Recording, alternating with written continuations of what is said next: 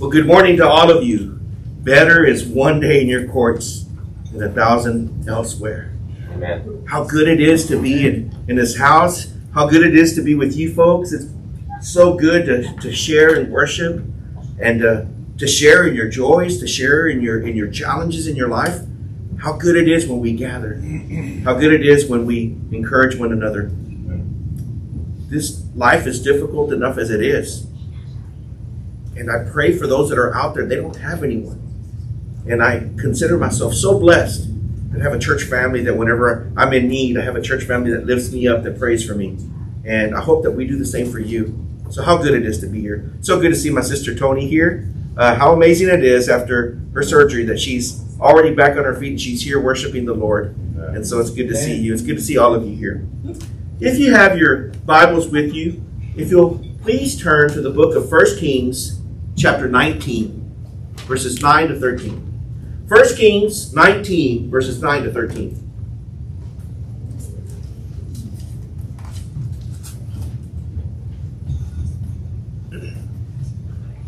If you find yourself there, if you'll please stand with me as we read 1 Kings chapter 19, verses 9 to 13. And the word of the Lord says, There Elijah came to a cave and lodged in it. And behold, the word of the Lord came to him, and he said to him, What are you doing here, Elisha? And he said, I have been very jealous for the Lord, the God of hosts, for the people of Israel have forsaken your covenant, thrown down your altars, and killed your prophets with the sword. And I, even I only, am left, and they seek my life to take it away. And God said to him, Go out and stand on the mountain before the Lord. And behold, the Lord passed by, and a great and strong wind tore the mountain and broke it in pieces, the rocks before the Lord. But the Lord was not in the wind. And after the wind, an earthquake. But the Lord was not in the earthquake. And after the earthquake, a fire. But the Lord was not in the fire. And after the fire, the sound of a low whisper. And when Elijah heard it, he wrapped his face in his cloak and went out and stood at the entrance of the cave. And behold, there came a voice to him and said, What are you doing here, Elijah? Lord Father, what a privilege it is to be here. I thank you for the privilege to share and to speak the truth of your word. I thank you for its eternal gift to humanity. I thank you. It's unchanging. It's inerrant. It speaks to our reality and truth. I thank you for it brings life. May the words that I speak today bring life. May they bless us, Lord, to walk according to your ways. May you speak through me. May today I be a mouthpiece for you. I speak and I thank you in the mighty name of your Son, Jesus. Amen. You may be seated. America is suffering from a noise epidemic. Our culture is bombarded by noise every day. Traffic, loud music, TV, yelling, screaming, crying babies, phones going off, and even angry people at work. Some of you may know something about that. And just as bad as the loud noise is the persistent and constant interruption of that noise in our life. We're constantly interrupted. How long do we have a moment to concentrate or focus or work on something before we're interrupted by something? Before noise comes and cancels out our thoughts. They say that silence is golden, but it's also rare. How rare peace and silence has become in our culture today. It's hard today to find moments of peace and quiet, and especially if you have kids. It's called noise pollution. Noise pollution. And it's now so common that we've now adapted it as part of our normal life patterns. Never before has society been so loud as it is now today, especially with pastors screaming over pulpits. But it's an epidemic. Over 30 million people in the United States are exposed to hazardous sound levels at their workplace every day. Did you know that?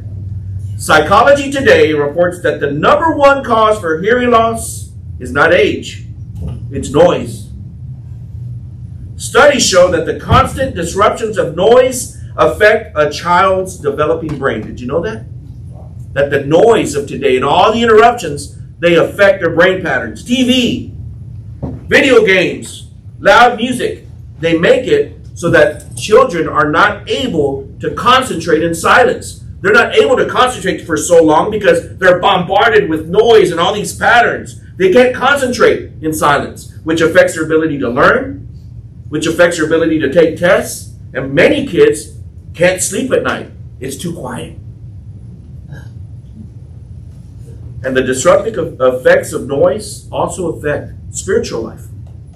Ask yourself if these things pertain to you. Studies show that the bombardment of noise has impacted people's ability to pray and for the extended periods of time.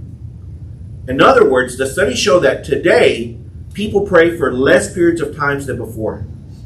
And many attribute that to the inability to focus because of noise, because of interruption. So that Americans today are less able to pray in silence and solitude than ever before. And for many, silence is so rare that it's actually uncomfortable. Have you ever heard yourself say, it's too quiet? And with all the noise that we encounter every day, it's no wonder that we can't pray in silence or hear the whisper of God. And today, I want to talk to you about the whisper of God. And I think that the story of Elijah tells us something about the whisper of God. The great Elijah, the most revered and celebrated prophet of the Old Testament. And yet here we find him described in a way that is less than flattering. You would be hard-pressed to find another person, a greater story of courage in the face of insurmountable odds than the great Elijah here at the Mount of Mount Carmel, going up against insurmountable odds, hundreds of false prophets taking on the nation by himself. No greater story than the story of Elijah. Here's a lone prophet whom God caused to confront a nation and perhaps the wickedest leaders of all time in Israel, King Ahab and his queen, Queen Jezebel. If anybody ever calls you Queen Jezebel, it's not a compliment. These leaders lied to the people. They stole from the people, and they even committed murder to cover up what they had done. They may have fitted very well with today's politics. They abandoned God. They replaced God's altars with altars to worship the pagan gods Baal and Asherah. And if you would have walked the land of Israel at that time, you would have been hard pressed to find an altar of God. You would have seen everywhere altars to Baal and to Asherah, because those were the gods that first Jezebel worshipped and then convinced her husband, King Ahab, to follow. And so God sent Elijah, the great Elijah. And through Elijah, God declared that since Israel had turned their back on the Lord and they had turned their back on his word, that no rain would come to the land. See, there was a spiritual drought in Israel. A spiritual drought. The word of God couldn't be found anywhere. You couldn't find the word of God. So God sent a real drought to Israel. There's a drought in the land because my word can't be found. So now I will not send rain. And it did not rain for 3.5 years. How interesting that every time there's a drought in the Bible, every time that there's a famine in the Bible, there's a spiritual drought of God's word happening at the same time. And that is no coincidence. There's a reason why Jesus says, man shall not live by bread alone. And I pray that the church may always saturate the land with God's word. That this land, that the places where we live are never a drought of God's word. That we always saturate the land with the teaching and the preaching of God's word. Of course, naturally, Elisha wasn't very popular. You're not going to be popular if you declare, the Lord has said it's not going to rain. Rain was life. Rain was agriculture. Rain was food. And so Elisha was not popular for this prophecy, and he became a wanted man. King Ahab put a price on his head, and Jezebel sought his life.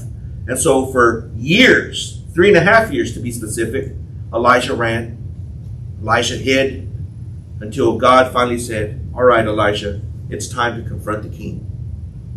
And on that day, when Elisha confronted him, we read in 1 Kings chapter 18, if you have your Bibles, verses 17 to 19. When Elisha finally confronts King Ahab, we read in verses 17 to 19 of 1 Kings chapter 18, that when Ahab saw Elisha, Ahab said to him, is it you, you troubler of Israel?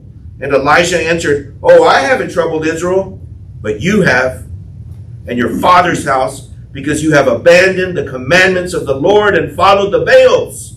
Now therefore, send and gather all Israel to me at Mount Carmel, and the 450 prophets of Baal and the 400 prophets of Asherah who eat at Jezebel, your wife's, your queen's table. Go get your folks. Bring them all. 850 of your prophets, the ones that you've invited into your palace. And you bring them at Mount Carmel and you tell everybody to come. Long before there was pay-per-view, there was Mount Carmel view. And they came and the people gathered. And there on Mount Carmel, in the presence of thousands of onlookers, Elisha, the great Elisha, a lone prophet, standing alone, took on 850 false prophets of Baal and Asherah. And he won.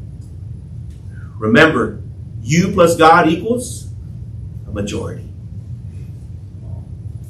And the rules were easy. The rules were easy. Prepare a bull, put it on an altar.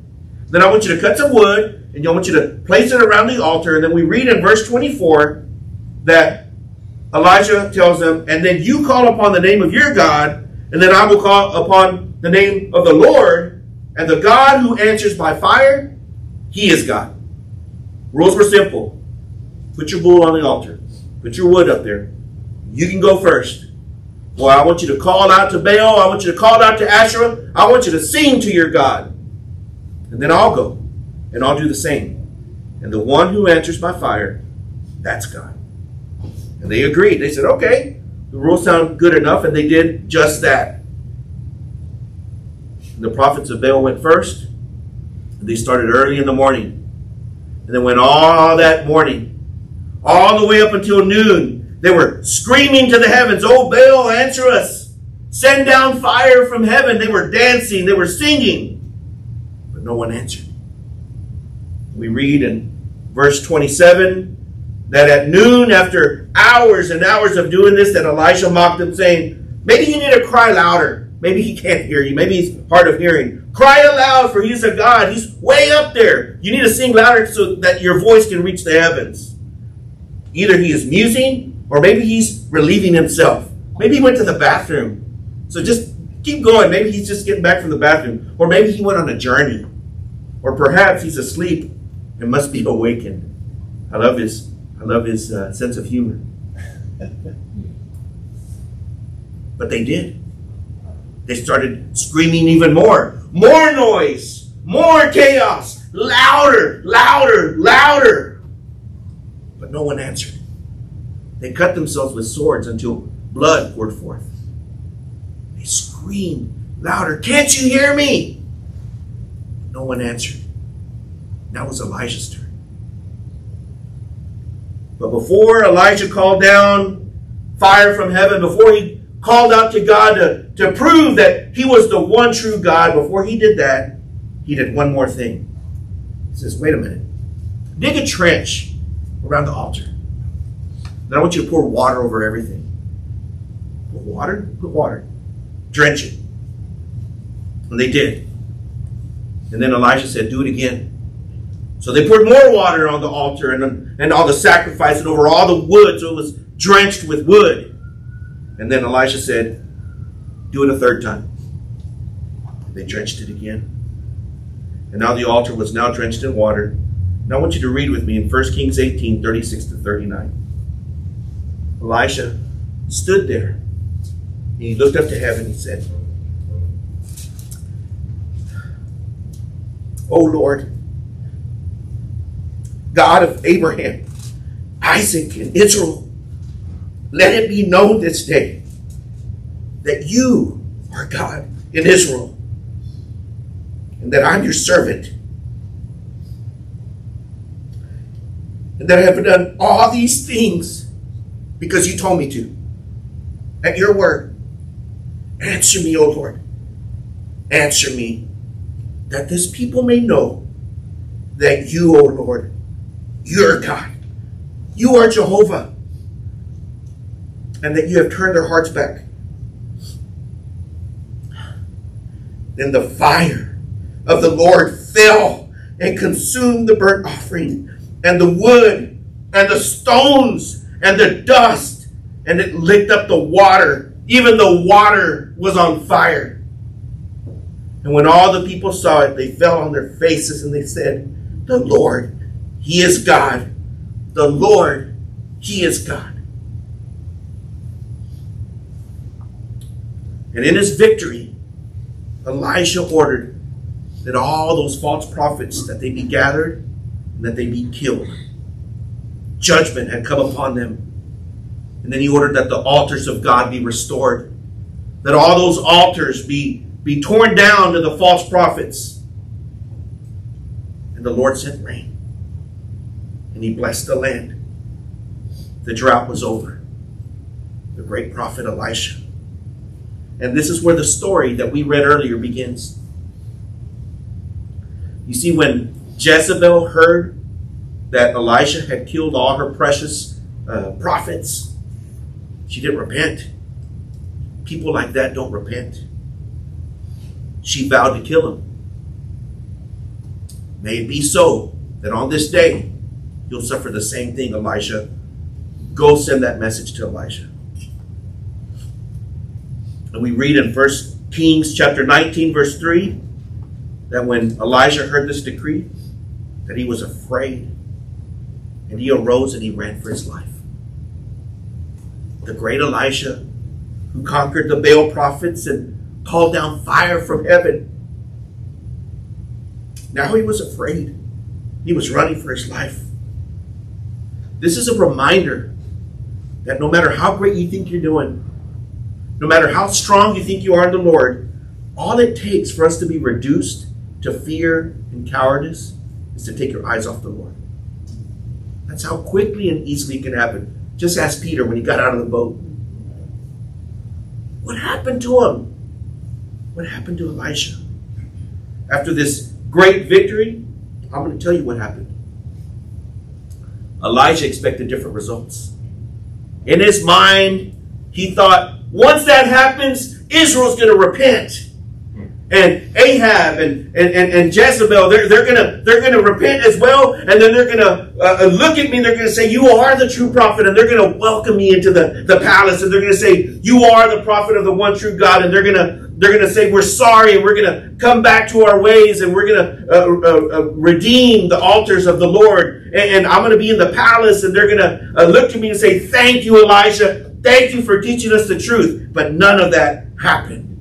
That's what he thought was going to happen. Instead, he got a death order. What happened to Elisha? He expected Israel to repent. He expected to be received. But God never told him that was going to happen. God says, I didn't tell you that was going to happen. And the same has to happen for us. We do the task and we leave the results to God. We have to be very careful when we put our own expectations on what will happen. So Elijah ran into the wilderness, and in chapter 19, verse 4, we're told that he sat under a broom tree. A broom tree. And a broom tree was a shrub, a desert shrub. And the reason they called it a broom tree is because the Israelites would prune the branches and they would turn them into brooms. So it was a broom tree. And there Elijah rested and he slept. And when he awoke, he looked and there were some some bread cakes there waiting for him. The angel of the Lord had provided him with food and water. So after he rested and slept and he ate, he was strengthened. And we read in verse 8 that he arose and he journeyed to Mount Horeb, the mountain of God. I love this lesson. Wives, if your husband is ever downcast, here's some good teaching. Never underestimate the power of a snack and a nap. Amen. Verse 9. Notice what happens. There he came to a cave, and he lodged in it. And behold, the word of the Lord came to him, and he said, "What are you doing here, Elijah?" Notice that Elijah didn't come to rest in the cave. Notice that he didn't come to pray at the cave. Notice that it doesn't say that he came to the cave to wait upon the Lord. No, he came to lodge there. You know what that means? I'm living here now. He came to the cave and lodged in it. Elijah was done. It ends and it stops here. Elijah thought it was over. He says, I failed. He declared his own mission a failure, and he decided to crawl under a rock, in this case a cave. And says, here I'm going to wait out my days until I die. It's over. Israel had rejected him. The king had rejected him. And that was his measure for success. That's the way he was going to determine if his mission was a success. He had put his own measures to determine if he was doing good. Do you ever look at your life and you think you're not doing so well, but you then realize, hey, who said that my standards for success are the way to measure my life? For the Lord has his own measures for success, and they don't often comply with ours. We do the same thing. We use our own measures for success, and all the while God says, it is I who decides whether you're successful or not. When I encountered my own moral failure in 2009, I thought the same way as Elijah. I know what it's like to go and find a cave and say, I'm going to hide under a rock. When we came to San Antonio, I said, I'm going to hide under a rock here. I'm just going to live out my days. It's over for me. My life is over. I'm useless. I've messed up my life. There's nothing else. But all the while, it is God who makes those decisions, not us. God says, I ain't through with you yet. And just as God asked Elijah, what are you doing here, Elijah? I know, because the Lord asked me the same thing. What are you doing here, Erbey? Well, Lord, they rejected me. Lord, they don't want me. But my son, I haven't rejected you. Amen. You're mine. Amen. Not only did God still have work for me to do, I found out that his greatest work yet in me was still yet to happen. And the same goes for you. Some of you are hiding in caves. Some of you have declared defeat with your own measures, with your own idea of what it means to be successful. Some of you are taking the L and acting like Elijah here. Well, it's all over. I've made a mess of my life. It's too late for me. This is as good as it gets. This cave is my final stop. And some of you are trapped in a cave of depression. Some of you are trapped in a cave of doubt and defeat. But God is not through with you yet. What are you doing here? My greatest work is still yet to happen in you. Arise and get out of your cave. We got work to do. 1 Kings 19, verses 11 to 12. Go with me there, please.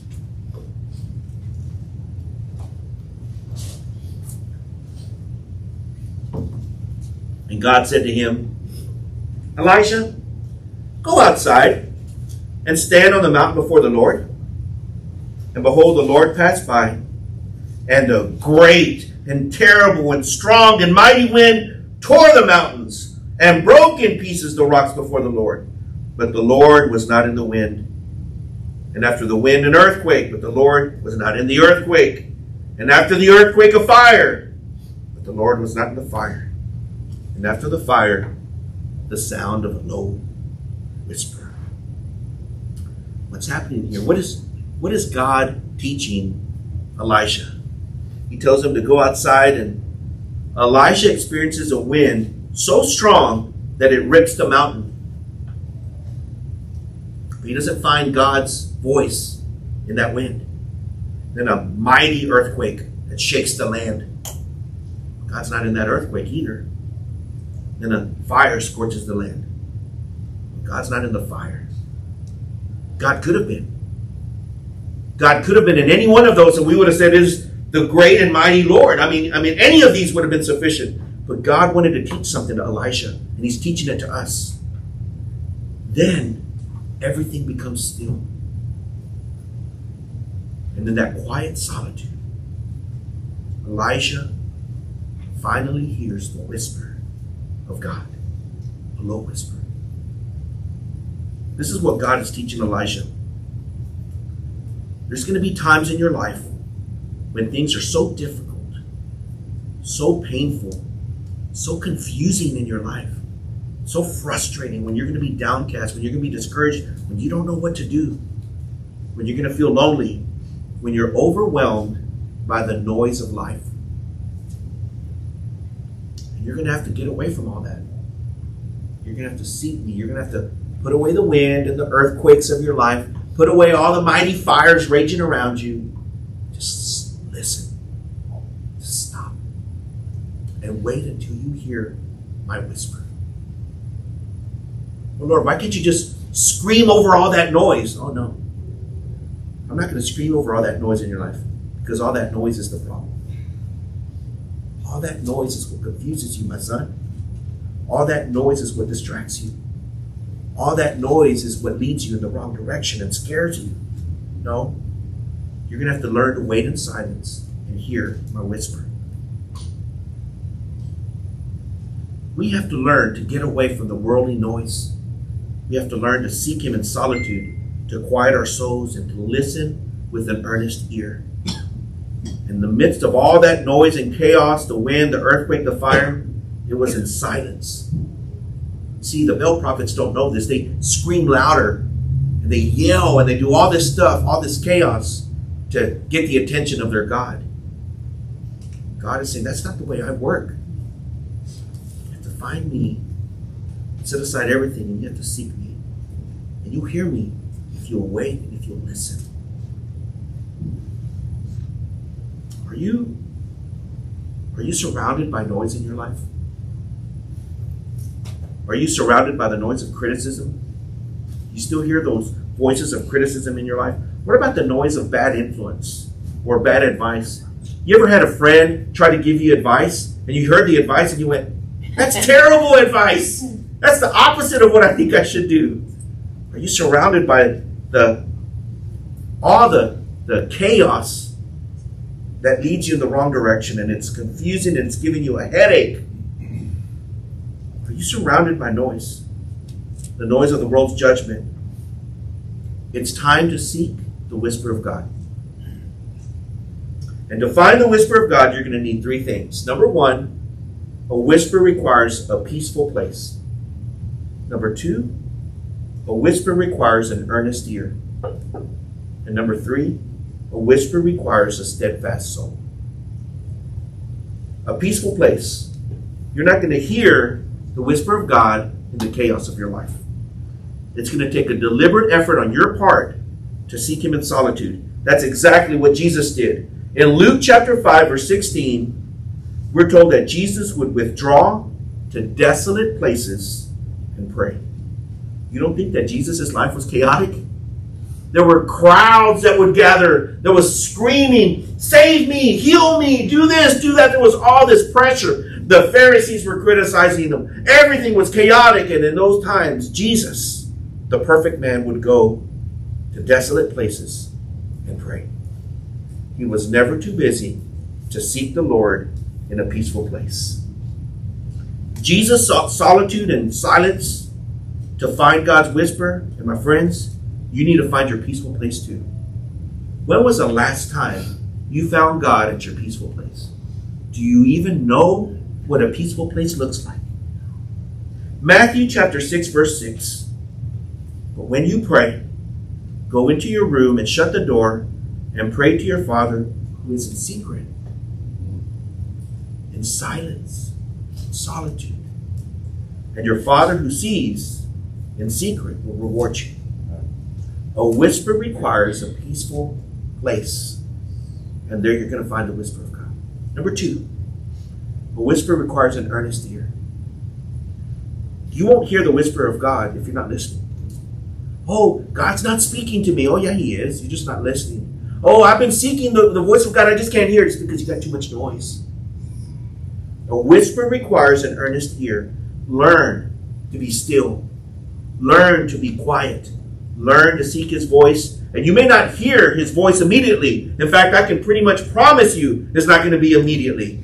You're not going to just sit down and 32 seconds later, okay, I heard the whisper of God. That's not the way that God works. He wants you to learn to be patient and to wait upon the Lord. Learn to have an earnest ear. Psalm 27:14. Wait for the Lord. Be strong and let your heart take courage. Wait for the Lord. Psalm 38:15. But for you, O Lord, O God, do I wait. It is you, O Lord my God, who will answer. Have you learned how to wait? You have an earnest ear. A whisper requires an earnest ear. Seek the whisper of God in patience and stillness and wait upon the Lord. And finally, the third one. A whisper requires a steadfast soul. What good does it do to finally hear the whisper of God if you don't heed what God has to say? What good does it do? Oh, I've heard what God had to say. I just didn't like what he said. So you said go that way. No, I'm going to go this way. What good does it do? When Elijah heard the whisper of God, there was a voice telling him to leave his cave. But Elijah didn't want to leave his cave. But God said, what are you doing here? He sent him to anoint new kings. It was no small task. Anoint the new kings over Syria and Israel and appoint Elisha as the prophet to succeed you. Elisha, there's work to do. What are you doing here? And Elisha was obedient. He heard that whisper and he had the steadfast soul to be obedient. A whisper requires the steadfast soul. Do you have, are you willing to demonstrate a steadfast soul? When you hear his voice, be steadfast in obedience. I want to ask you something today. What would happen if you decided to seek the whisper of God here at New Spirit? What would happen if we here, the leaders at New Spirit Church, helped you to find that whisper? What would happen if you decided that today that you're going to cancel out all that noise and you're going to seek him in solitude with an earnest ear, with a steadfast soul? What would happen if you heard that voice and you said, Lord, when I hear your voice, I'm going to do exactly what you say? What if we here at New Spirit Church helped you to do whatever it is that God helped you to tell you what to do? What would happen? We here at New Spirit, we want to help you walk your path. It's not just about you coming and sitting down and hearing God's word and then going back out there. It's about teaching you to find your own quiet place, your own place of peace, to teach you to listen and to follow whatever that voice tells you. We are ready to help you. We're ready to guide you. There are leaders here. There are deacons here. There are teachers here. And they'll guide you. God is saying something to you. Are you listening? And if you'll heed that whisper, if you'll look for that whisper, if you'll drown out the noise of your life, God has something beautiful to say to you. And we here, we want to help you accomplish whatever God has said for you to do. We're ready. Please stand with me as we close in prayer. If today you make a decision that you want to seek that place, if today you find yourself drowned out by noise and you say, Erbey, that's me. There's chaos in my life. There's so much noise in my life, I can't hear God. I want to invite you as I close in prayer to come forward and just stand here. It's not about me. It's not even about you. It's about God speaking to you. And I want to encourage you to come and just speak to the Lord in whatever it is that he puts in your heart. Seek the whisper. Maybe today you might hear that whisper of God. Let's go to the Lord. As the altar's open, Lord, I thank you. Because, Lord, I spent so much time drowning in that noise. I spent so much time in the chaos. And, Lord, sometimes life can get chaotic. And I can get confused. And I can't hear you. And I can feel discouraged and frustrated with my life and not know what to do. Lord, forgive me because sometimes I don't seek that peaceful place. Forgive me because I don't always seek you with an earnest ear. Forgive me because I don't always seek you with a steadfast soul. So today, Lord, I come to you seeking that whisper. Speak and share with me, Lord Father, what it is that you would have me to hear. Lord, give me the strength to follow and to heed those instructions. The wisdom to understand what it is you're saying, Lord Father. And the faith to stay on that path. And Lord, I pray that anyone who's listening out there today, Lord, if they haven't made a decision, they haven't heard your whisper because they don't know your voice. They haven't heard you, Lord Father, because they don't belong to you, Lord Father. May today be a change. That today they may say, before I can hear the whisper, I have to first declare you as my shepherd. I have to first hear your voice by declaring you to be my Lord and Savior. Lord, if there's anyone out there that doesn't know you in this way, Lord Father, may they decide today to repent of their sins, to turn from their life, to declare you as Lord and Savior over their life, and to follow in the ways to seek that whisper. And we hear the voice that you've been calling out to us. Lord Father, we ask for forgiveness for our sins. We ask for the blessing and the strength of the Spirit to seek your whisper. And Lord Father, I thank you for this church who is always anxious and willing and determined to hear your voice and to be obedient to that. Lord, I thank you for this church who is obedient. I thank you for this church who seeks you.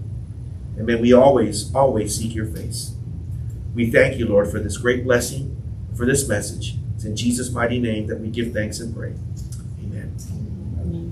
We're going to have a brief church meeting here. And if you need to leave, of course, we thank you for joining us. But for those of you that are, of course, you don't have to be a member. You're all welcome.